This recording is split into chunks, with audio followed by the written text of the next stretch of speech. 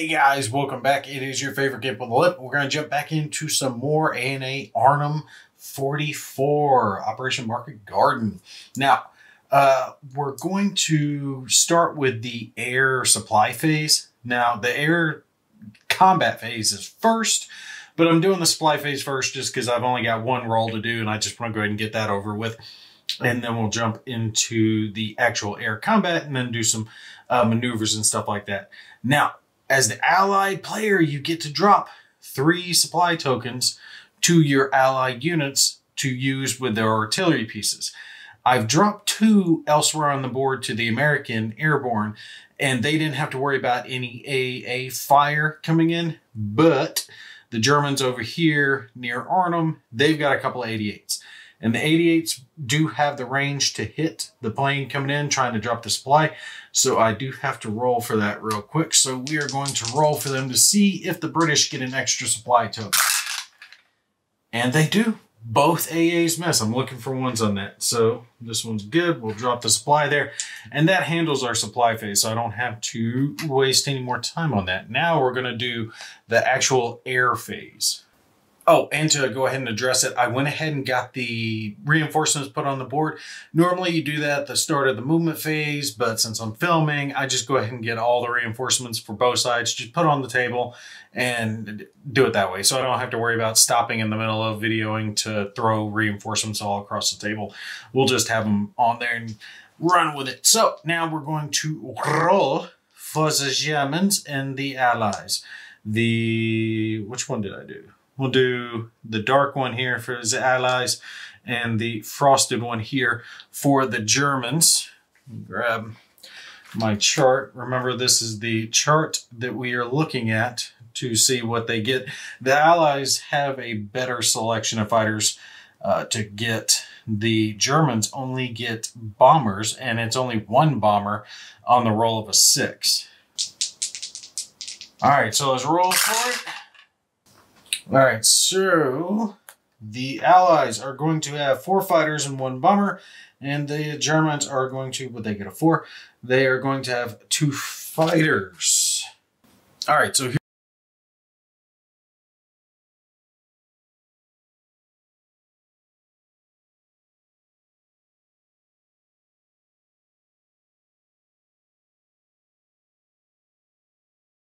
here's where we're going to go with it. I am dedicating everything to up here where the entrance is. You see, I have already added in all the reinforcements that the Allies are getting. There is a bunch of units coming in.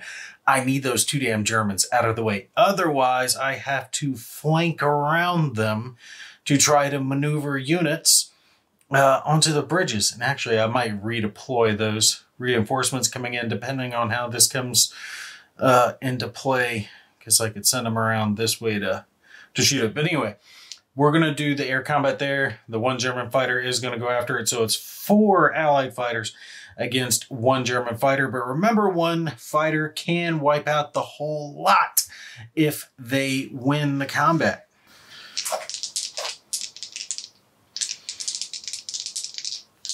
All right, so let's roll for our air combat, see what we got going, and the Allies take it, which I thought was going to happen anyway, but that works out. So we have 7 points, 7 points of air power against them, but we don't get to do it just yet because they do get to do their inherent AA fire against us. So hopefully there are going to be no ones rolled here. And there are no ones rolled. We still are rolling well. So they did not take out any of the air units. We've got 7 points. 7 points against them in a city. City, I do believe, is a -2. No. Oh, okay. So it's 7 plus a D6 roll. Sadly, I do believe that means we only are going to kill both on a 6. I was hoping to be able to get both. Yeah.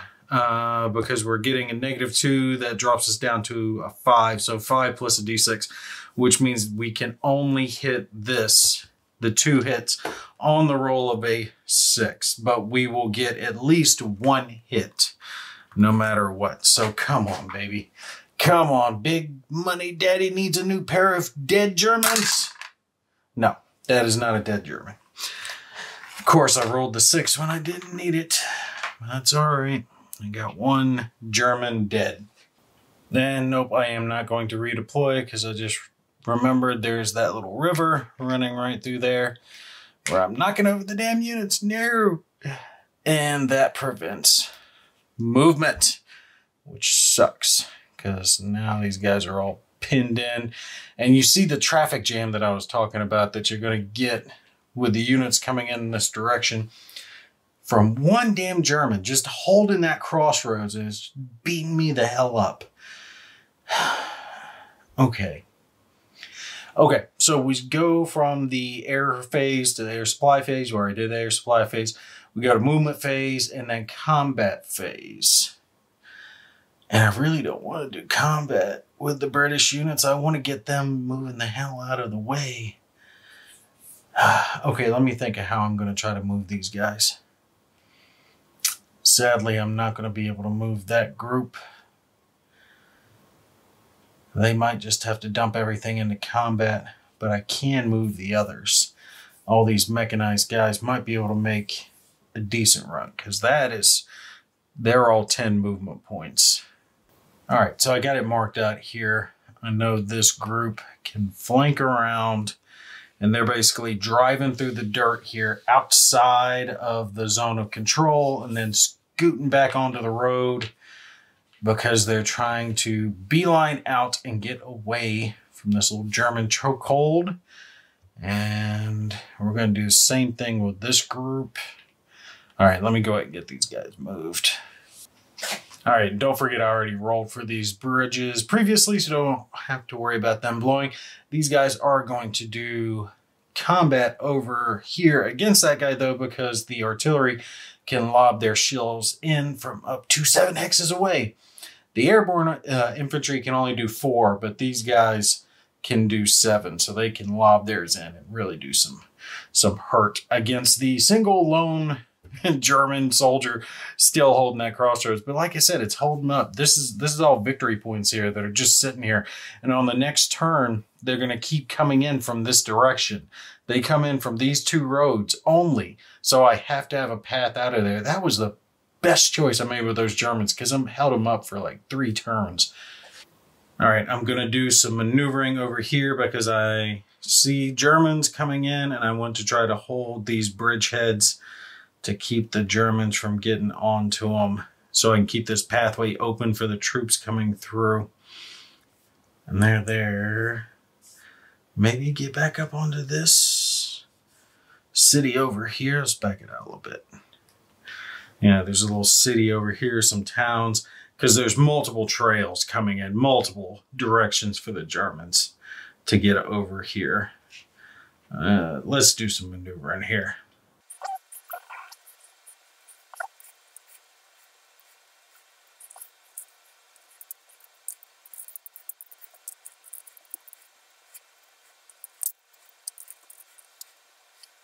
Yeah, so basically I'm just trying to kind of spread the forces out so they're holding these roads as best as possible to at least delay the Germans if they push up in this direction through the center.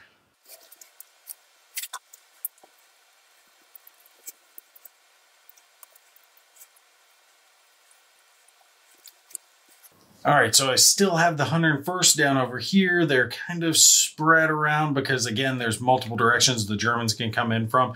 They can come in this main route. They can come in on these trails over here.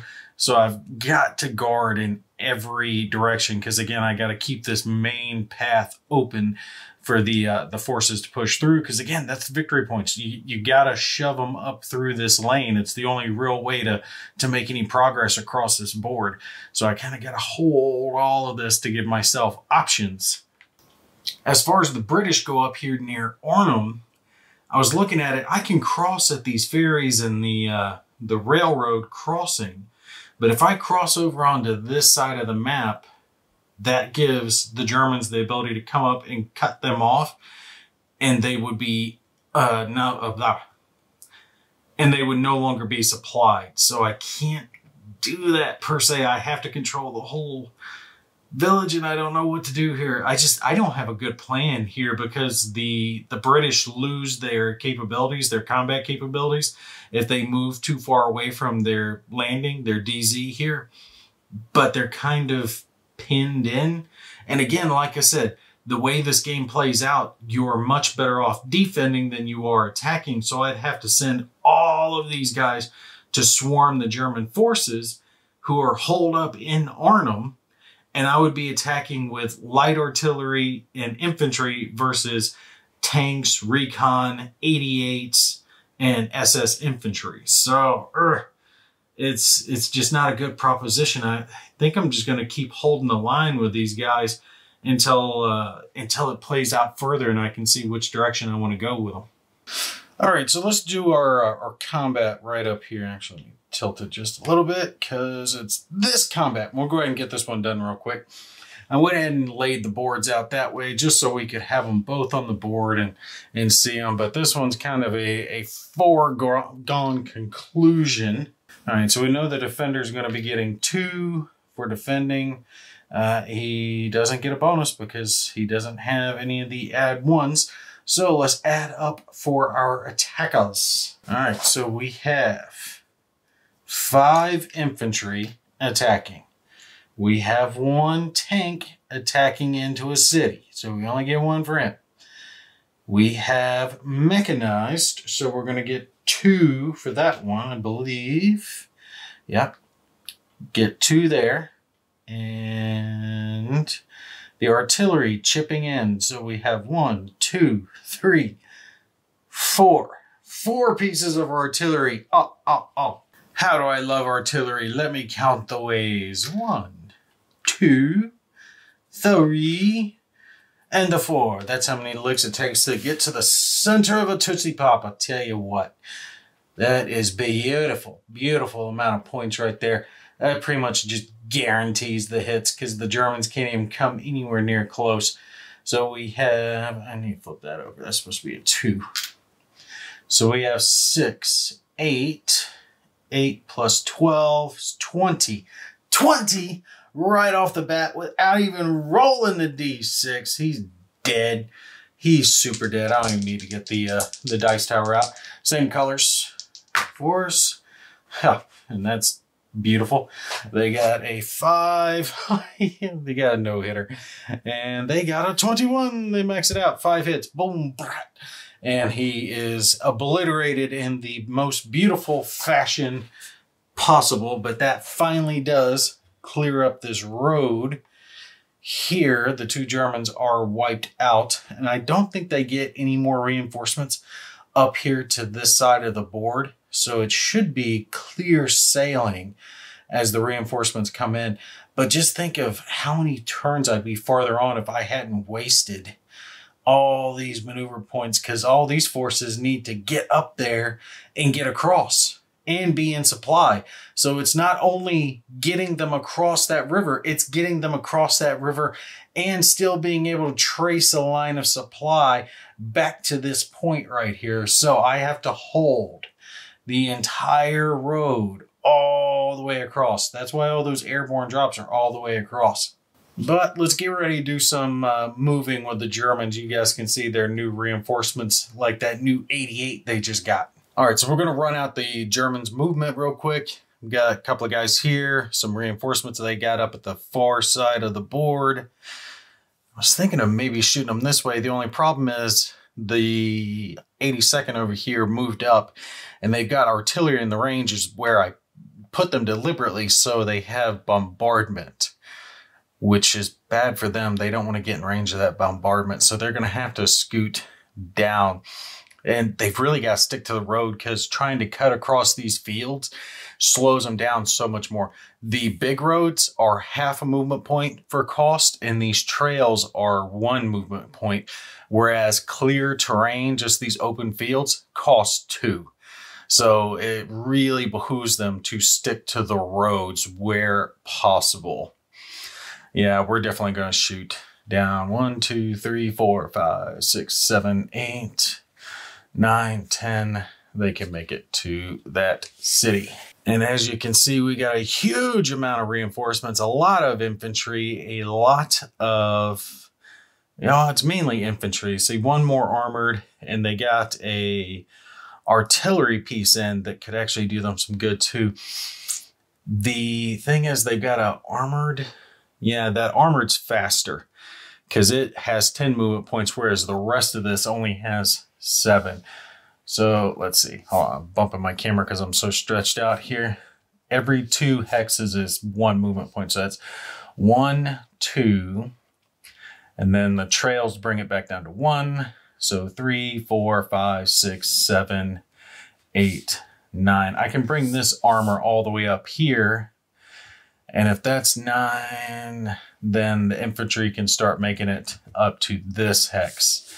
So somewhere around here. Again, wanting to bring them in to get in the way of the Allies.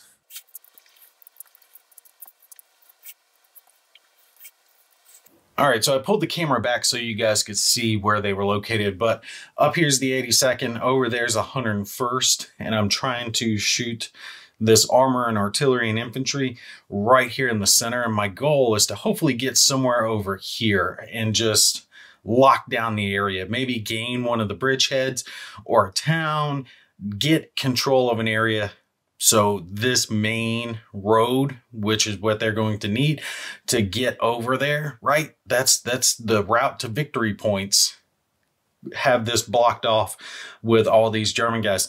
Because you saw how long it took me just to take out 2. You can't waste turns as the Allies, I don't believe, on the attack. You've really got to be shooting the victory point units across the map as quick as possible. And they need to get across this river over here just to even start getting victory points. Actually, it's a little worse than I thought. To start getting victory points, they got to get across this river. All right. This one is, what is this? The Moss River down over here. This one's the Wall River. That's the one where they really need to start getting units across, because getting them over here gets them into victory point lane, and then getting them past this river, that's the big one. If they get past there, they get bonus victory points, which is really good. But not only do they need to get over in this area, they need to get over in this area and be in supply, which means the Allied units have to control this whole region and have control at least some of these bridges so they can be able to trace a line of supply all the way back. The Allies just have so much of this board that they have to try to retain control of to get victory points. The Germans just have to get in the way. And all right, I saw a spot that is going to cause some issues for the Allies. I am moving these German infantry over, cutting them through the grass, and putting them in that town, which is right near the DZ for the 101st down over here. By putting them there, I am now threatening the drop zone here, the supplies that the Allies can get. That is going to force the 101st over here to pull back and come after these 2 infantry who are now defending in a town.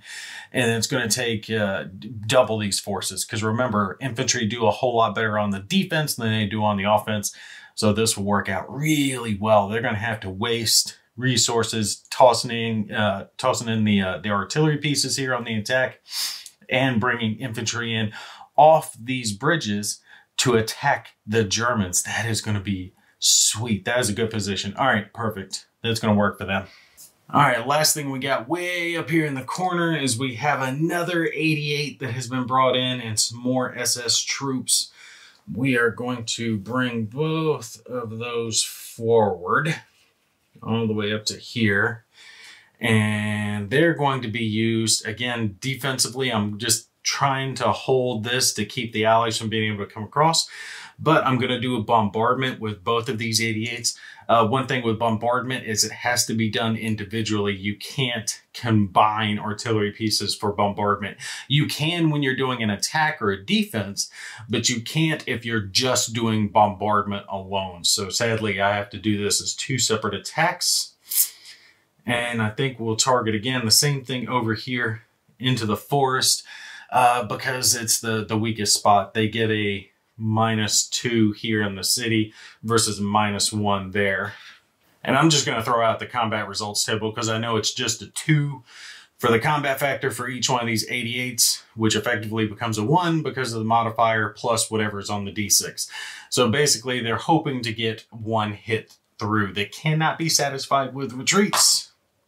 I think that's going to be it. Yes, they do get 1, so that's going to be a single hit. They got 1. Let's roll for the second one, see what they get for that one. And that's a 2, so that's not going to do it. So they do get a single hit through. And a rondel is taken out. So they have lost a step over here from bombardment. Cool. So here at the bottom of the third turn, we do have a huge chunk of allied forces, but they're on the complete opposite side of the map where they need to be. They're right here at the start. They got held up for a couple of turns by just those 2 German divisions. We're able to block them off in this little town, but now that they're finally wiped out, the allies are pushing through. And they do have the ability to continue pushing through this road all the way up. However, the Germans are now pushing forward from this angle, and their goal is to block off this road before this mass of Allied units can push through and link up with the 101st with the bridges that they have captured. And then on top of all of that, way up here in the corner, the Germans have a huge mass of hard units, armor, a couple of 88s, SS divisions. I mean, just good group of guys up there. The British haven't really done anything. I've been too lax with them so far, not trying to do anything, but I don't want to attack with them. I'm afraid to lose what hold I have up there. And then we do have some German units over here that are guarding this side to keep the Allies from trying to come in on the back end to get some victory points in this direction. So the Allies are hoping to push through over here where the 101st are located to at least cross the Wall River here and gain some victory points, because they have to cross it and maintain a chain of supply. If they don't, then they're not getting those victory points, and that actually becomes German victory points. And I gotta say, it's quickly become one of my favorite aspects about this game, is that puzzle that comes into play as you're moving your units through the center, and the fact that the Germans don't really have to worry about being as offensive. They just have to worry about being roadblocks and getting in the way, because the emphasis, the oomph, is all on the Allied player, as he has to slam across the board as quickly as possible to try to gain control of the bridges and get victory point units in the right places before it's too late. All right, well, that's going to be it for this video. You guys stay tuned. I'm probably going to be coming back with a final thoughts video on the game, since we have played through a good number of turns. I might be able to squeeze out one more turn, but I think it's probably going to be final thoughts time. I've got a couple other games I got to get on the table. But for now, you guys take care, and I will catch you in the next one.